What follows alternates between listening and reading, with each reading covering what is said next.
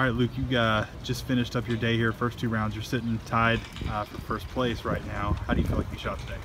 I feel like I left a couple of shots out there, but I can't be mad with being tied for the lead. So. Yeah, being a freshman, what is it like out here today for you? I mean, it was just playing golf, just playing my game and see how it compares to everybody else. 3 freshmen on your team. How has this team grown throughout the season with you 3 injecting some youth into the team? It's been better from what it was at the beginning of the year. We started off with a good tournament, and then we kind of had a few bad ones, but practicing together and being as good of friends as we are, it's helped a lot to get to where we are. You shot par in the first round. What was working so well in your first round? Well, I chipped in twice in the first 6 holes, and then just making pars the rest of the way, hitting greens and 2-putting.